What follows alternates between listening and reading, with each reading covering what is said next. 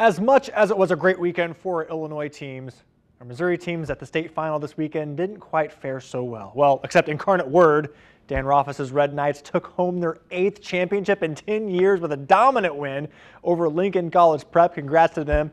But CBC and St. Mary's both suffered heartbreaking losses in their state championship game Saturday, both led by a point with less than 2 minutes to go. Despite Caleb Love's 24 points, CBC lost the Class 5 title to Rockbridge, and despite Yuri Collins' 34 points, St. Mary's lost a nail-biter to Class 4 defending champs Grandview. But all these teams deserve a huge congratulations, all great seasons, but a big congrats to Collins in particular, a proverbial standing ovation, if you will. Collins, a SLU commit who played with a visual limp, was walking with a cane just hours before his championship game after suffering a knee injury the day before in the semis against Ladue.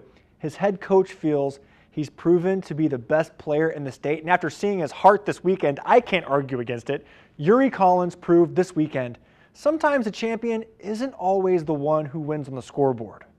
If I was going to step on that court, I was going to give it my all. I mean, one leg or not, one arm or not, no matter what I had, I was going to give it my all. There was no way that Yuri, one leg and all, I was going to stop him from playing. And with these guys having his back, I mean, they was going to come out there and give any and everything. This man is the best point guard I've ever seen in my life. I'm just gonna put that out there. Like, I just knew I just had to step my game up and become a better leader. So I mean, that's what I did, and I carried my team all the way to this point, and they stayed with me. We went through the good and the bad.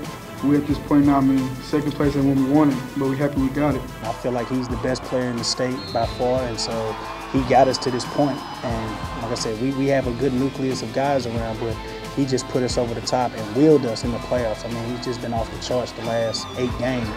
For him to turn it up a notch, I mean, it's just real special. I mean, we see it in practice, but just to actually see him just game by game turn it up a notch, I mean, with one leg doing that, I feel it could have been a different outcome if he was 100%. I mean, ultimately, we didn't reach our goal, but we're trying to develop winners in life, and I think we've done that.